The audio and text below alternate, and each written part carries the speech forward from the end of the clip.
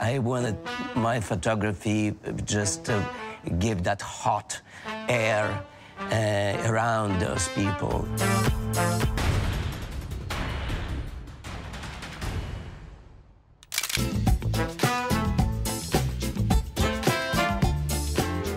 I definitely can feel the movement, how everyone's like spinning around.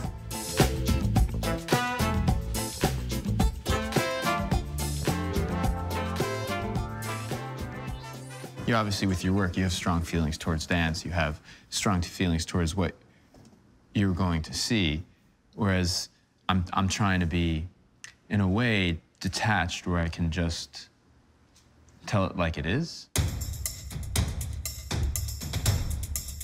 This picture, you know, really stuck out to me. It was, that's just a very esoteric photograph, but yet you know there's something terrible happening. Well, that picture is really responsible for kind of pushing my aesthetic in a different direction. Like from when I took that picture and all the response that I got to it over the years, I realized that creating like an aesthetic which creates mystery, which is beautiful enough to capture the audience's attention, where you stymie someone, the person looking at the image, and because they've been stopped, what's going on? They're asking themselves, and they take a step closer to the content. Yeah. So can you tell us a little bit about that? Well, I was a little tipsy, and I was driving in a car to a party. It was I think the day the war ended. And I was going across the bridge over the Tigris River in Baghdad. It was a really hot day. It was probably about 120. And he was jumping. This man had climbed up the lamppost and was literally jumping into the Tigris River to cool off, to go for a swim. So there's nothing actually horrible about it. It's actually, he was just going swimming. But I managed to capture that. A Baghdad diving board. A Baghdad diving board. I don't know why I call this picture the Blue Man, even though he's actually not blue, he's a silhouette. But I was on assignment for Time Magazine in Las Vegas. So I ended up in the Palms Hotel. And I take a step back, and there's a tattoo artist in the actual hotel. And we just started talking. He's like, dude, I got 15 minutes. You want to get a tattoo? I was like, and this is, okay, I've done like five-hour energy drinks right now, and I'm just drinking Diet Coke. And it's like, not a great time to make a not a great, like a you know, tattoo. that's gonna last on me forever. And I was like, yeah, let's do something. And what can I do in 15 minutes? And he was looking through my website, and that picture came up. I was like, okay, let's do that. And we just threw it on my arm. Knowing your background, I thought that under the cement was exploded, and I mean, it was a bomb or something, and it threw him up. And you know, instead of you telling it was a jump down, but I thought it was.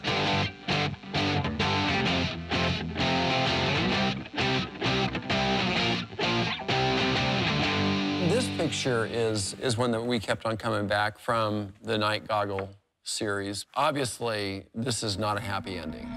No. This is at the beginning of the Sunni awakening, where they were getting a lot of Sunni informants who didn't want Al-Qaeda in Iraq in their towns. And to be honest, this is me personally speaking, I think they were just picking out people they didn't like. They just walked into this mechanic shop, and this guy was just sleeping, and they just woke him up and arrested him. In something like this, especially in the dark, they can't see me half the time. I don't even know if they knew specifically that I was standing right there to take that picture. Most of the time you go out in operations where you use night vision, it's something called zero illums, where there's no stars, there's cloud cover, there's no moon. I would have actually one night vision goggle that I would look through to walk, and then one on front of my camera. Well, what's interesting about being with the American military is, like, you know, American military doctrine is like overwhelming firepower. If one guy fires at you, 50 Americans will fire at him with everything. The whole idea is, like, our soldiers' lives are worth so much, and ammunition is not really worth anything. So let's use as much of it up as possible. And so you never want to be on the other side of that, the way American soldiers fight. Going into any situation that I'm putting myself in, I'm aware But that is part of my job. My burden is to look beyond what I'm photographing and try and make something beautiful out of it, even though that might be contradictory to the situation I find myself in, namely, you know, war. You were telling us that your wife doesn't want you to go to war anymore. You know, my wife went into labor with our second child about an hour after Tim Hetherington's memorial. I think it hurt my wife, and it really bothered her, and you know, and I've been open about this before. When Tripoli was falling, I really wanted to go back to Libya for a little bit of closure. I promised my wife, I said, okay, I'm just gonna shoot around the violence. I'm not really gonna go to the front lines. And I ended up sharing a car with two of the greatest war photographers of this generation, Yuri Kozarov and Ron Haviv. And Ron and I and Yuri were in this staircase, and a sniper shot down, straight down the stairs. And this rebel was running in front of me, about 5 feet away from me, and his head just exploded in front of me. I saw him fall and then watched the cascade of his blood going down the stairs. And then Ron and I, as we photographed it, realized that we were the only people still in this building. And we ran out, and as a grenade sailed over our head. And Ron has this video of us running out, and you see this little black ball. Amazing. And I looked at my pictures at the end of the day of this man dying at the moment of death. About 2 or 3 weeks later, in the middle of the night, I said, I'm gonna send this picture into my agency because my wife's not gonna see it. Because I knew already I had broken my promise. And within an hour, she had seen it. My phone bill was about $4,000 for that 2 weeks I was there, just begging my wife not to leave me because she said it was like I cheated on her with war.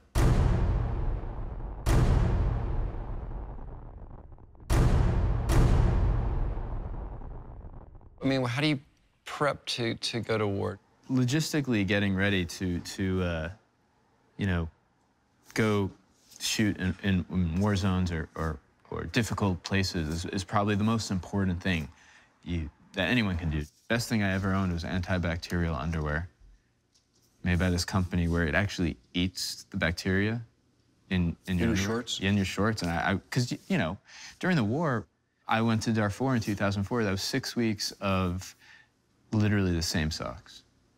Did not change them. I mean, these are small things that obviously the people in that place don't even think about. And we dancers change 3 or 4 times a day, you know. I mean, it's like 3 showers a day, you know.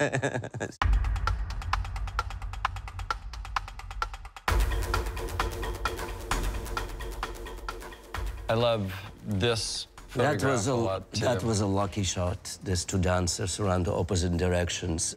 You know, I see them move. I want them to run into my frame, you know what I mean? And it happened, and just... It's incredible. It's as if they are one.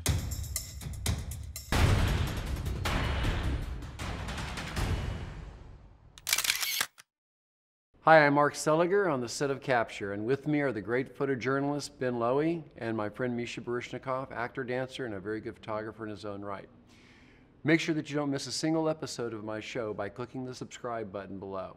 And leave a comment if you'd like, and of course share with your friends.